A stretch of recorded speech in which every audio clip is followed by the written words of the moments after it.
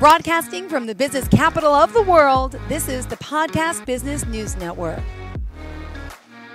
Well, anything's possible. Happy possibilities, right? And we're here today to talk to Peggy Smith, who's our expert in happiness as a nurse, as a hypnotherapist, and so much she brings to the table. Getting to know her, and she's a real great caretaker with her animals, and she's a multitask as the phone rings. We all do it. How are you feeling to start? Well, today's my birthday, so I'm feeling a little bit older. Happy birthday! Oh my goodness! Happy birthday! And That's great. Yeah, you may want to take something off your hand while you're What? waving. Take a look at your arm. Oh, my cotton stuff? Oh, I have not yet from my surgery yesterday. I have not. Well, no, but you can take them off now. You're not going to bleed to death. I didn't even think about it. You're the first person to point it out. But thank you for reminding me. I need some alcohol. Thank you. Okay. No, you can't drink with that kind of anesthesia. Oh, no, no. I need alcohol, rubbing alcohol. I meant to get it off, silly. Okay. Today we're going to talk about how rituals can increase our and help us create healthier habits and a healthier lifestyle. And I was thinking about it because even though we're several months, hopefully, away from the traditional holidays, just, thinking about the Jewish holidays and their new year and how it's kind of a chance to, reset your mind and plan the future. The holidays are pretty hectic for everybody. But if we can plan in advance as early as even the end of September, then we can help reduce the stress that we're going to have in the December time. Even Thanksgiving to December, that's a pretty busy time. So that's what we're talking about today. And it starts with morning rituals. Morning rituals, even though it seems like, oh God, I'm not a morning person, I can't get out of bed. If you can learn to create some morning rituals, you actually have a lot more energy in the morning, and you look forward to getting out of bed, and you're ready to go. And once you get through, the basic chores and stuff that you do in the morning, you're ready to go, and you're feeling good about it usually. So a lot of people, we all keep hitting that snooze button over and over, and that wasn't working to get me up. So I had this app on my Guilty. phone, Loud Alarm, which is obnoxious as heck. And sometimes I'm so half asleep and can't find the way to turn it off. So I just turn off the whole phone, unplug it. But, we do need to be successful and get our days going usually. And there's actually scientific research like there is for everything. I mean, imagine people get paid to figure out, how we can get out of bed and move faster. Yeah, exactly. And the latest research shows us that if you have a productive morning routine, it can actually increase your career success. It lowers your stress levels because you feel like you're prepared. You're not just running from the bus stop and, late and missed your breakfast and, traffic, freaks you out. It just helps you stay more stable and feeling more grounded, and it promotes healthy habits. You're actually enjoying, washing your face and brushing your teeth. It's not like, quick, did I hit every tooth? I got to run. I'm going to be late. Kids have got to go to school, And it creates a sense of direction and focus, and it really does increase your energy levels, and you can accomplish a lot more than when you're just kind of hitting the day, haphazard with no plan. People that don't usually have morning habits, a good routine, their thoughts are always frazzled. They usually don't sleep well, often feel overwhelmed that, even the slightest, too many red lights on the path, that type of thing. They tend to procrastinate more, and they just waste a lot of time because they're always thinking about what they have to get done instead of just doing what they need to do. So I'm just going to offer some suggestions of, how you can actually increase your happiness, lower your stress, and become more productive throughout your day. The very first habit is very simple. Most, when we were younger, we probably resisted it. Not all parents were structured enough to suggest it. But if you make your bed first thing in the morning, it makes a big difference for the rest of the day. And when you're approaching that same bed at nighttime, it looks so nice to have a nicely, neatly made bed that, just waiting, inviting you to come in and sleep and have a restful night's sleep. I know when I went away to college, both of my adopted parents were Army people, Both my mother and my father were in the Army. And, so I learned how to make a square corner, and my bed always had to be made, and my clothes had to be hung out the night before, things like that. When I went to college, I thought, I'm not making my bed anymore. Well, I found out when it was time to go to bed, I would actually take 2 minutes and make that bed, even though it was, 11 o'clock at night and I was getting ready to jump in it, because I couldn't just sleep in a bed that was all crumpled and hadn't been fresh and tidied up all day. That was a ritual that was taught to me as a child, and I was trying to rebel against it, but it actually had a good purpose. People that make their own beds, according to research, they're usually happier. They get a lot more done. And there was a Navy admiral in a commencement speech at the University of Texas. His name was William McRaven, and he said, if you make your bed every morning, you'll have accomplished the first task of the day. It gives you a small sense of pride, and it just helps you get off on the right track. And like I said, it seems like a simple thing that, that you don't actually have time for, because there's so many other things on your list, but it's important to make time. The second thing that Brain MD suggests is you have to get a good night's sleep. And that's electronics important. make that very challenging. A good morning starts with the night before. Experts say you should have 7 to 8 hours of restful sleep, and anything less usually has adverse effects on your mental and physical health. The Harvard School of Medicine has recommended more than 20 years, I think, that all electronics, including TVs in your bedroom, they recommend not having a TV in your bedroom. Same for the children, as because your brain does not shut down if the blue light is still emitting, sparkles in your brain, and your brain just never stops to rest. Your body might be resting, but as long as your brain's moving like that, you're not really resting. And they also suggest kind of a morning pages journaling practice. If you develop that, and the idea is, it doesn't mean write a half hour or anything in a certain number of pages, but if you have like a stream of consciousness, whatever comes to mind for, first 1 or 2 pages, write that down, because it kind of gets you in touch with your body and gives you a feeling of where your head is. And usually you don't have time to look at your head until well after you're on the road.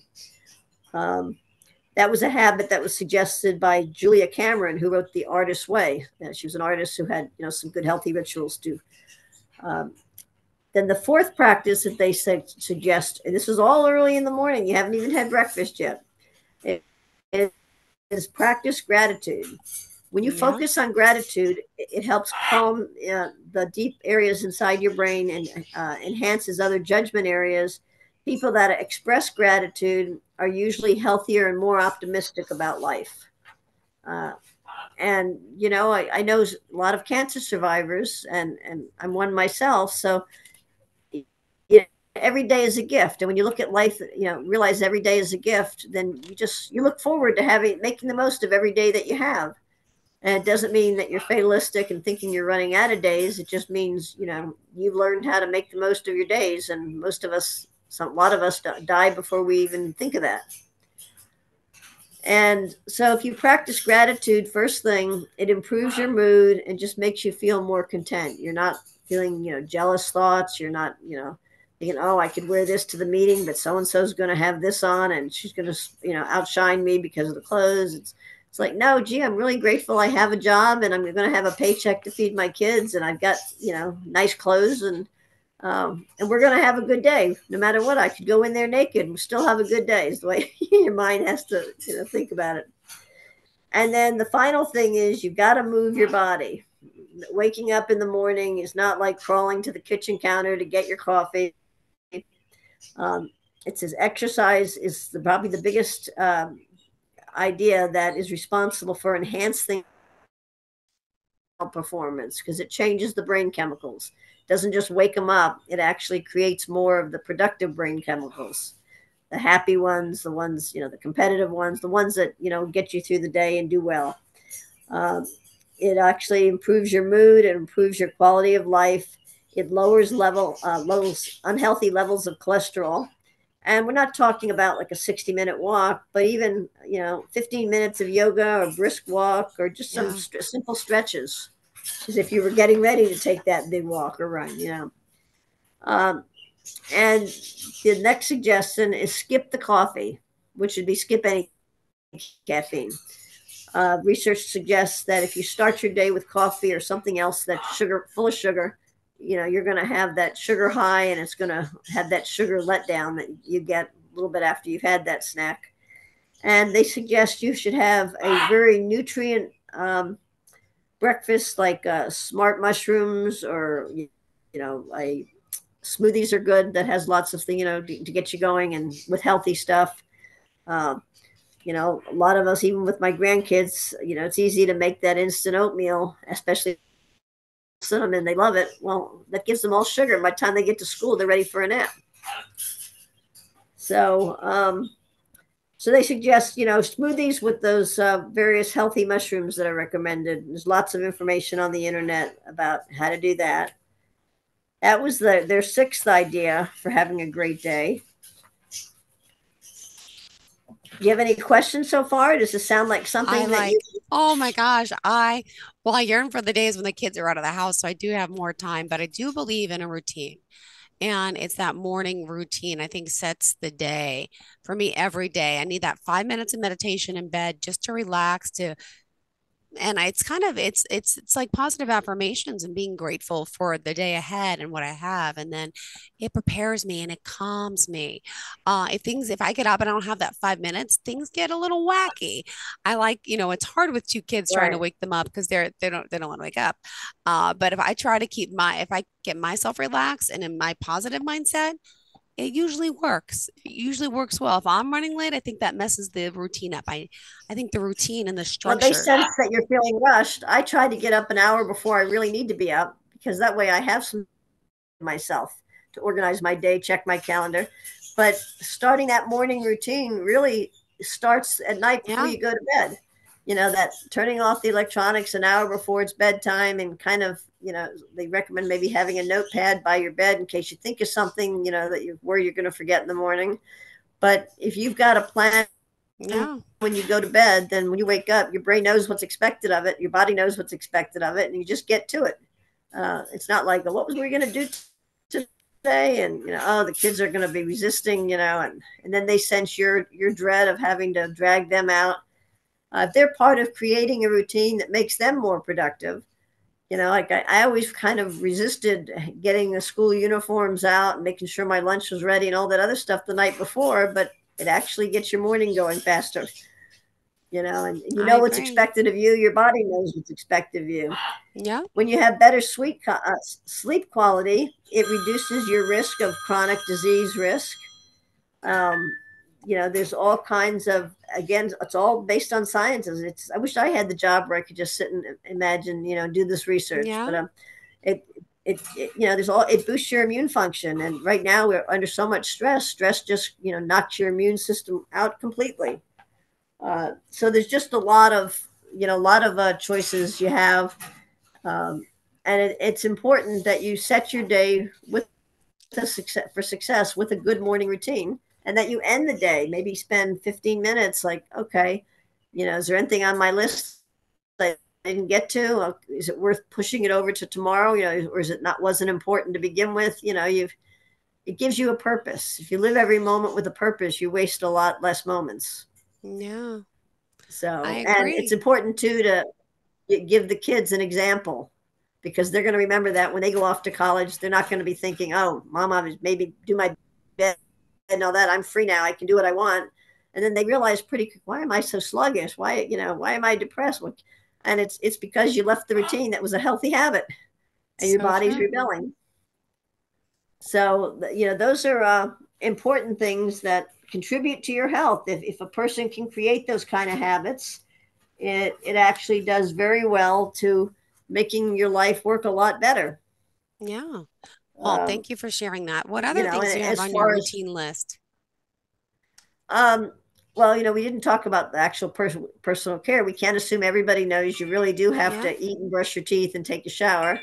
That opens up the pores and contribute your whole body to, we're ready to start fresh. And you know um, I've worked with nurses that actually have a can of Febreze in there, or some other air freshener in their car they spray themselves with, before they walk into somebody's house, because they know they didn't take a shower because they didn't take the time to take care of themselves, and they're afraid they might smell. So they,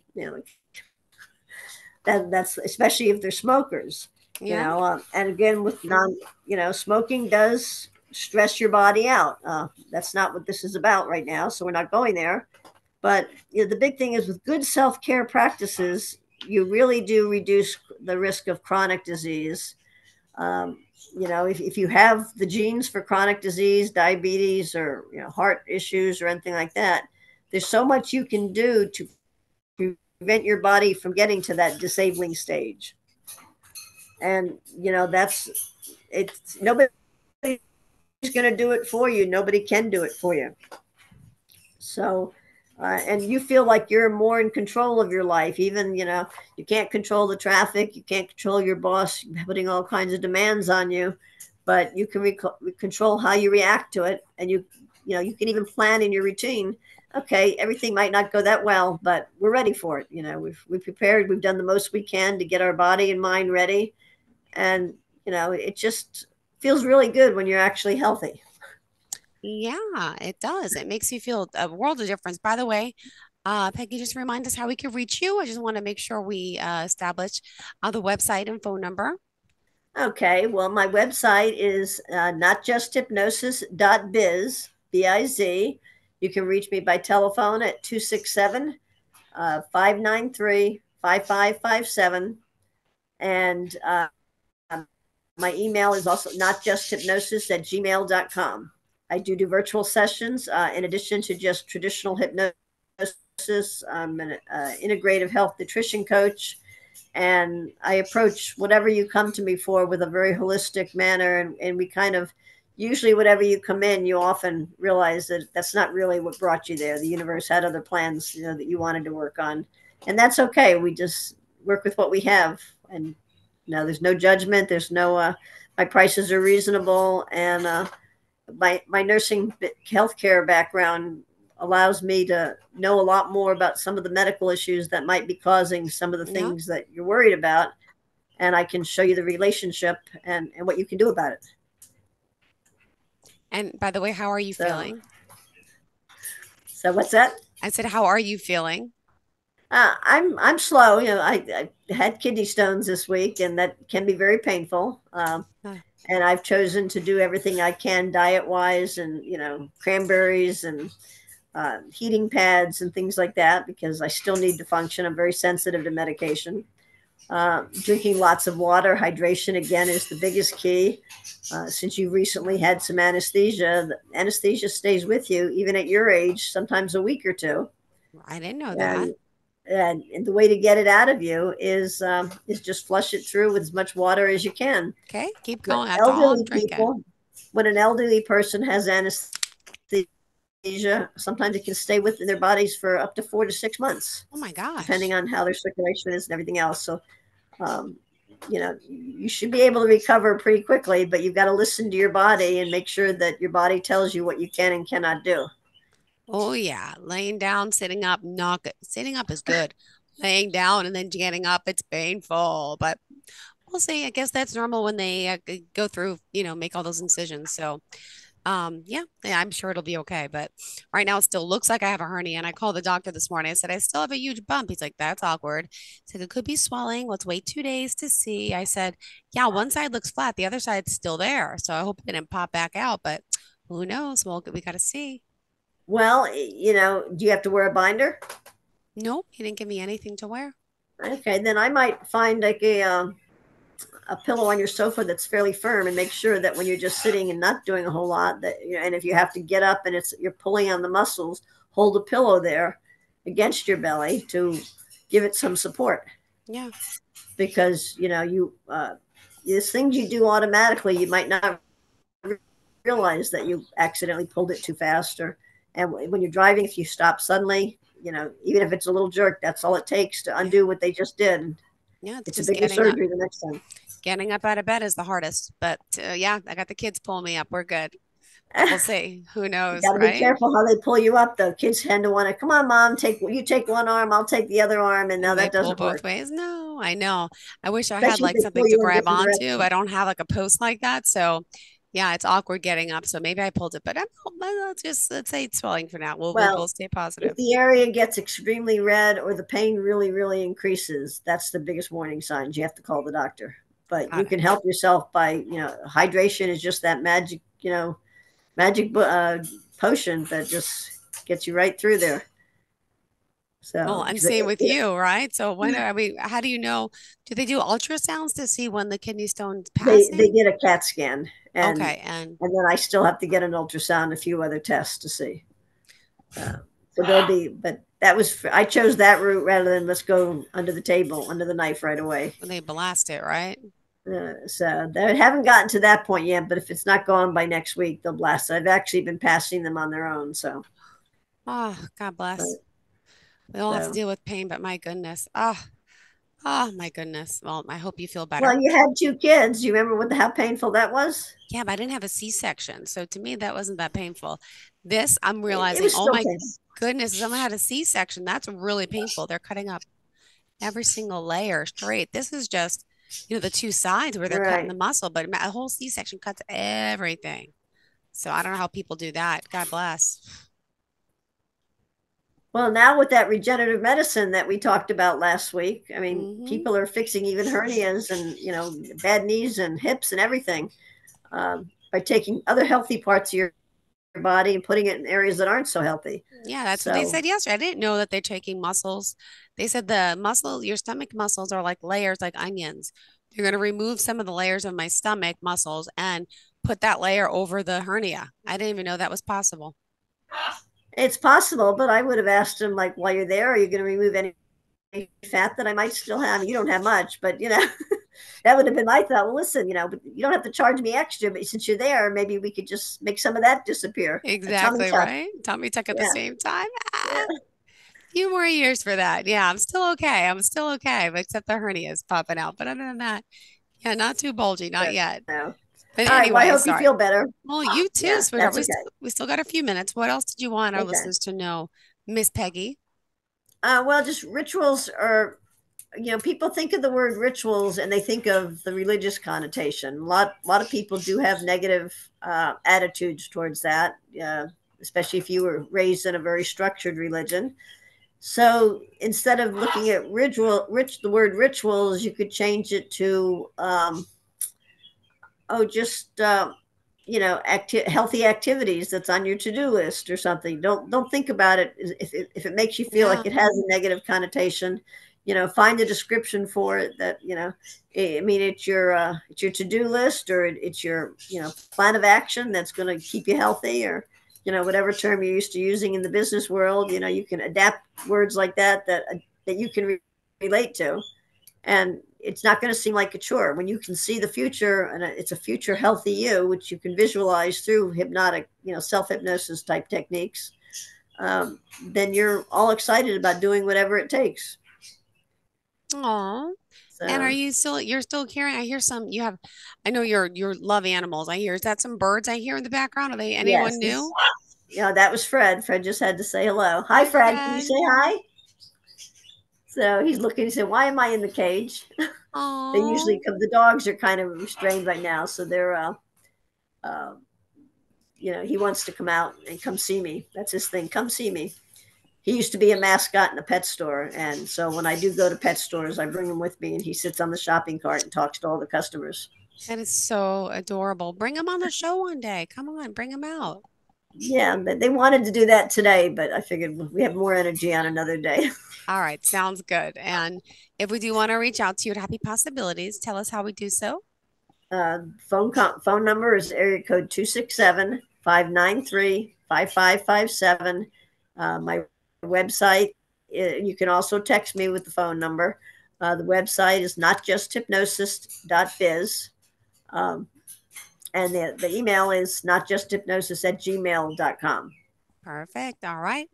Thank you so much, Miss Peggy Smith. We'll talk next All week right. and looking forward to it. And you feel better. I'll feel better. We'll be hopefully mended by next week. We'll see. Okay, we're both going to hydrate lots. Exactly. I'll continue to do so. Thank you again for making it happen, and happy Okay, take possibilities care. always. Bye, sweetheart. You too.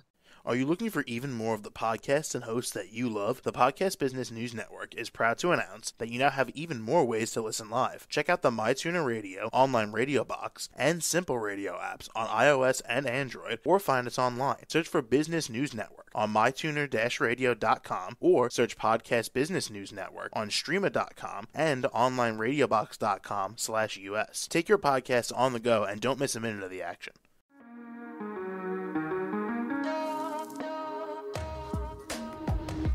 Broadcasting from the business capital of the world, this is the Podcast Business News Network. For nearly 2,000 severely injured veterans, everyday life has become filled with barriers. Day-to-day simple tasks can become pretty daunting. I have to carry my chair up 2 flights of steps or have somebody do it for me. What scares me the most is just the falling. When I'm struggling with my house, I think, to have that one great barrier just knocked down, it's crucial. Home for Our Troops is a wonderful nonprofit that builds a mortgage-free, fully adaptive, handicap-accessible house. And there's no catch. It'll be our very first home that we've ever owned. This is a game changer. This is where your life begins again. We need you to join us in completing this important mission. Please visit hfotusa.org and help build homes and rebuild lives. Because of you, everything's going to be okay.